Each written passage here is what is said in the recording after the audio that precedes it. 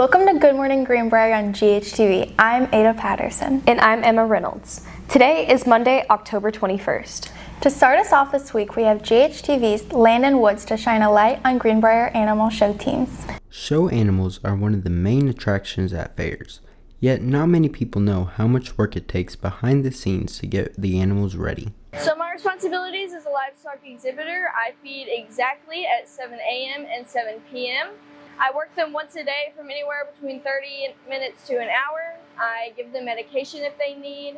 I just do whatever I think I need to do for them to perform as good as they can in the ring. My responsibility is to take care of pigs. I have to be up here at 7 in the morning and 7 at night every day to feed, wash, condition, and walk my pigs to get them right for shows. I started showing to further my involvement in my chapter and to also learn how to take care of something that was bigger than myself. These animals rely on you every day that they're in your care, and it teaches a level of responsibility on how to take care of another life.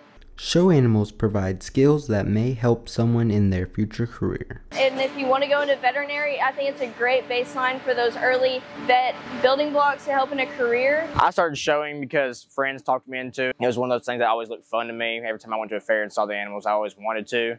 And so it kind of interested me being in FFA.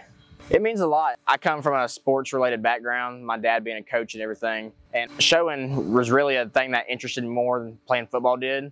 And so I was able to finally talk to him and quit football to show animals, and I enjoy it, and it's brought me a lot of happiness and new friends.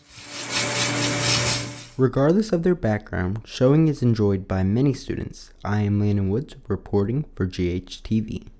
Thanks, Landon. The high school wrestling team will be having an open tryout on November 12th and November 13th from 4 to 6 p.m. in the wrestling room for anyone looking to join the team prior to the season starting. Please sign up in the front office, see or email Coach Thompson with any questions. Red Ribbon Week will be held next week at Greenbrier High School. Monday will be Pajama Day, Tuesday will be Swap Day, Wednesday will be Camo Day, Thursday will be Hat Day, Friday will be Sports Team Day. Please join us in advocating for a drug-free high school by participating in Red Ribbon Week. Fellowship of Christian Athletes meets every Tuesday morning at 7 a.m. in the PAV for breakfast and a devotional. Purpose meets in Miss Burgess's room, room 113, on Thursdays during both lunches. And now, Carlie is here to tell us about all this week's lunches. Thanks, Emma. Today we'll have ham and cheese sandwiches. Tomorrow we'll have chicken tenders. On Wednesday we'll be having beef shepherd's pie. Thursday is Mexican casserole, and Friday is pizza crunchers. Don't forget that each day you have a choice between chicken sandwich, pizza, burger, and salad each day. Thanks, Carlie. Greenbrier Athletics had an exciting week last week. Here to get us ready for this up-and-coming week is Ty. Today, volleyball will play Lakeside here at home at 4:30. Tomorrow at 4:30, they will be on the road at Parkview High School. They will also travel to Jacksonville this Thursday for a game at 4:30. This week, football will be at Pea Ridge for their conference game. Kickoff is at 7. Here to tell you all about the theme for our road football game this week is our Goon Squad.